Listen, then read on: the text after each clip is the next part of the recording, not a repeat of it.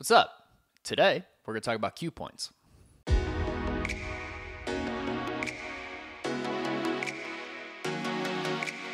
Okay, so cue points. I'm going to tell you guys what they are. If you don't know, you probably know, but if you don't know, this is what they are. They're basically just markers that you can jump to within a song. That's all it is. So you can jump from the start to the end. You can jump from a second chorus to the third chorus, vice versa. You could do whatever you want, essentially. You can jump around a song if you set your cue points in advance. Now, how you set the cue points is, let's just delete all these here. Use this section here. Very similar format to Rekordbox Traktor and on Serato here. They're all pretty similar, to be honest, which is nice. Not very confusing for DJs. Now, let's say I want to set a cue point not on this kind of like count in intro. Like I want to set it right on that first beat, which is actually on the second bar here. So I'm going to set a cue point there. So right where that 2 is where I want it to be. So I'll just set it there. I can either hit 2 or I can just click on this button here and I can set the cue point that way. Now, if I'm DJing, I could just hit the cue.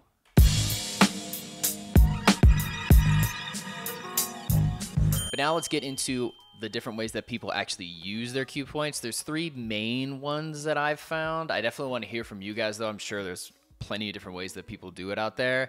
The main one that people usually use, the one that I'm guilty of using, is just using the default colors and the default setup and kind of just using them as like an ordering system. So red is always like the first thing for me, like the first beat, the first phrase of an intro, yellow, second phrase, whatever the third is, so on and so forth, blue, yellow, I think it goes blue, yellow, green, yeah, like even like purple or magenta, yeah.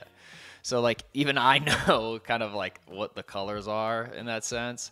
Now I need to be better about this for sure. I haven't used Serato in a while, to be honest. I'm pretty much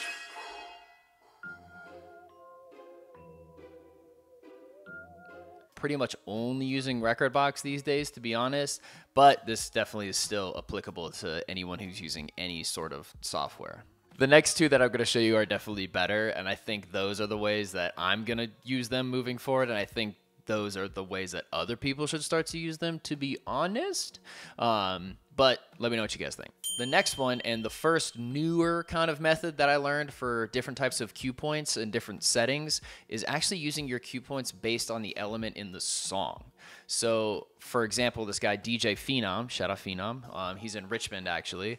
He had, for example, his kicks would always be red, or his snares would always be yellow, and his vocals would always be blue. So he knew if it was like an acapella in edit, that first cue point would almost always be blue, because then he knew like blue was always vocal. So he did like kind of like a color-coded system based off of elements, which I thought was really, really cool. So sometimes he would have like 5 cue points, right? But then like 3 of them would be blue, because there's 3 different vocal sections within a song that he would then jump to. So if he was scratching over something, and if he was dropping in a kick on the one or a snare and he wanted to play around with that, he would do it that way. I thought it was really great. I think this style is really good for someone who has a lot of technical skill, and Phenom is someone who does have a lot of technical skill. Very good scratcher. I haven't really seen him beat juggle, but really good scratcher, to be honest. And he would slam a lot of things in on the one, or he would like to scratch a bit before he'd even like blend 2 songs together.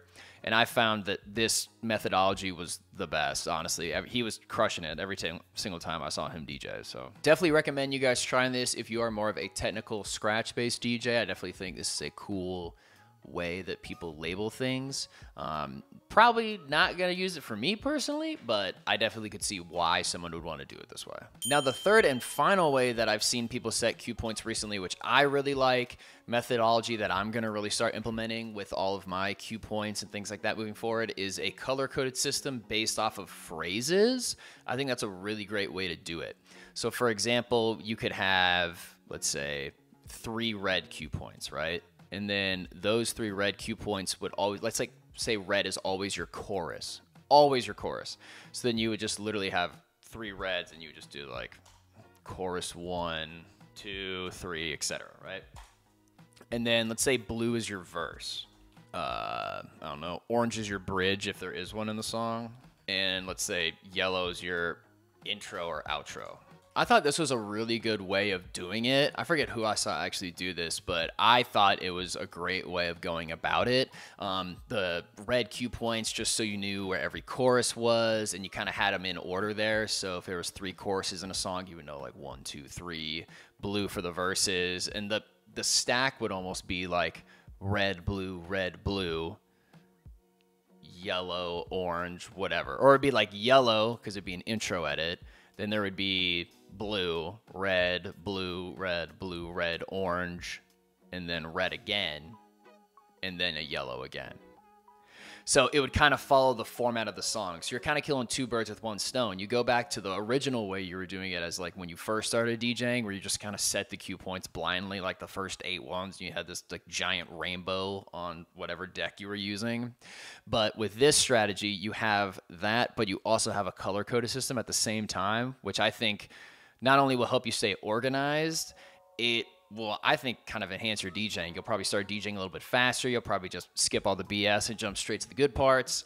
And maybe you could label it that way. You could title it like good chorus, bad chorus, good verse, bad verse. Like the parts you maybe want to skip over, things you want to get right to. A lot of times I skip over bridges. People don't really know bridges to songs. So this is a great strategy, and I'm definitely going to use this one moving forward. All right, everyone, that does it for today's video. Hopefully you learned something new. If you did, make sure to like, subscribe, all of that good stuff. And I'm actually in the process of moving right now, so the place kind of looks a little bare bones. There's not that banner behind me that I like that I usually have. So next week, hopefully the week after that, I'll have some sort of new digs, some kind of nice new setup to show off or something like that. Maybe I get like a gamer kind of look. I'll just do like LEDs around the place for no reason.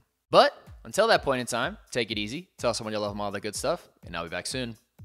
Ish.